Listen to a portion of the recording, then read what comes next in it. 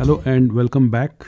In this short presentation, we'll go over how to get baseball data in R and answer some questions. Let's open new R script file. Only library that I will use is dplyr.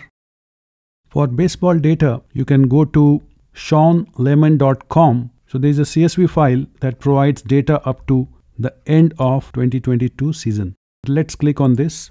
And it's about 9.5 megabyte file in a zipped format. So if I double click, it will extract all files in various folders. So one of the folders is core, and I'm going to use batting.csv.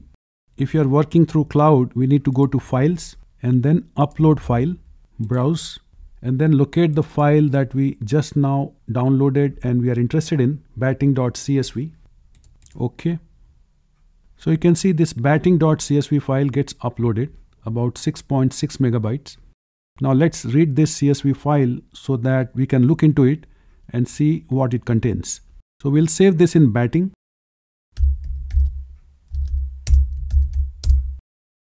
So read.csv and then file.choose, run.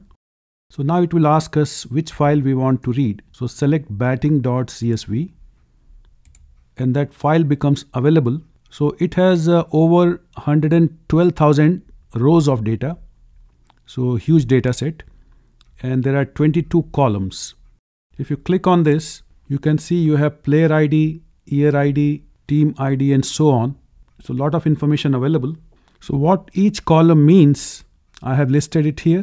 For example, G means games, AB means at bats, R runs scored, H hits. Similarly, HR is home runs, SB is stolen bases, and so on. If you do str batting to look at structure of the data, so it also gives you a quick summary of all the variables. Let's see who all are the top players in terms of number of runs scored. So we'll start with our data called batting. And then in dplyr package, we have percentage greater than percentage, also called pipe. So we connect this data to next line of codes using this symbol. We can do Command Shift M. Out of all this data, if we are looking to identify top players and also how many runs they have scored during their career. So basically we are looking for output where we need two columns. First column could be name of the player and the second column could be total runs scored. With that in mind, we need to find a way to group a player name. So a player may have played in several seasons. So we need to group player name such that the name of the player only appears once. So that could be our first column. And the second column should be the total of all the runs scored. So we can do that by using group by and then player ID. So select this, connect this to next line of code, where we summarize because we need to take a sum of all the runs. So click summarize. So we can put all the runs in, let's say runs, which will be equal to sum of, one of the columns is R, and looking at the definition, we know that R stands for number of runs scored.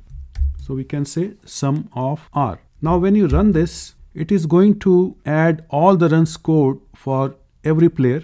But this is not in order. If you want to arrange this in descending order so that we can see who are the top players, we can add another pipe and then say arrange. DESC for descending, and then we can say runs.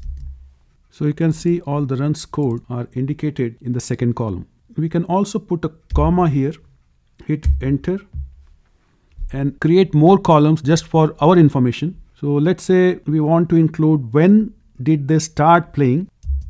So that could be minimum and year ID. Select this. Similarly, end. So what was their last season? Again, year ID. One more thing we can put is count. So how many years? N, open close parenthesis. So instead of just runs column, we'll also have start, end, and count. First player started playing in 1979 and last season was 2003. So if you look at this data again and look at year ID and click on that. So the data we have is from 1871 and then click once again up to 2022. Similarly, if we want top players with maximum home runs, we can copy this. So instead of R, we need variable that represents home runs, so HR. So instead of runs, we can say H runs. So this also should be H runs and run. So you can see top players. The top one hit 762, played between 1986 and 2007, and so on. Suppose we want to answer this year with the most home runs. Now we need to visualize that out of the columns that we want, first column will be year in terms of which season, and then one of the columns will be total home runs. So let's copy and then modify. So now we don't want player ID because first column should be year. So as you type, year ID pops up, select, and the other things look okay because we are interested in home runs. So if you run this, you can see in 2019 season, there were 6,776 home runs. So now you can try these questions. Who has the most stolen bases? Who struck out the most? Player who has the most triples? Player who has the most doubles? Player who has the most hits? Year with the most stolen bases and year with the most caught stealing. You can try answering these 7 questions and feel free to share them in your comments. Thanks for watching. See you soon.